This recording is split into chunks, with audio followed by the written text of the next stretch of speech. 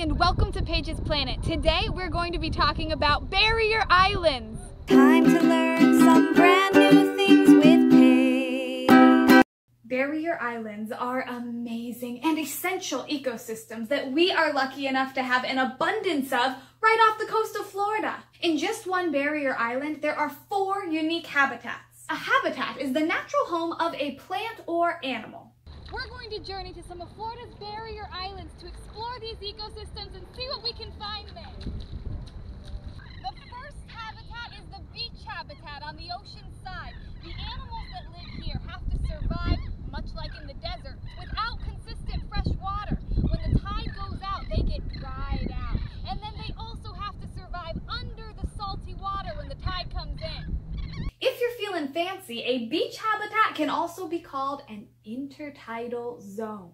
That means that during high tide, the sand is covered with salty water and then exposed during low tide. Animals that live here tend to bury down during low tide to survive. They include crabs, all kinds of mollusks like clams, burrowing worms, and birds that use the beaches as their own seafood buffets.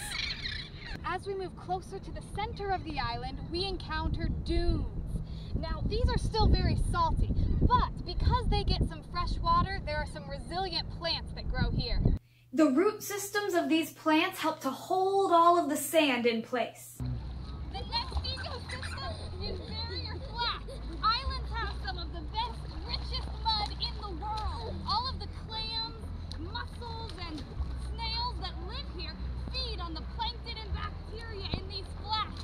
Barrier islands are so important, it is vital that we protect them. Not only do they make for a really fun day exploring at the beach, they also help protect the coastline from hurricanes and storms.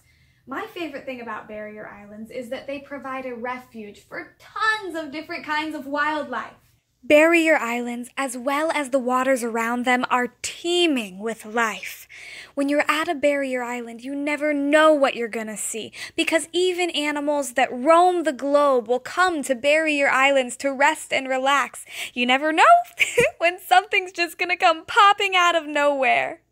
Fun fact, you never step on the same barrier island twice.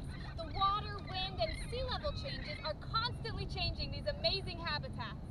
Thank you so much for watching. Please like, subscribe, and share for more content like this.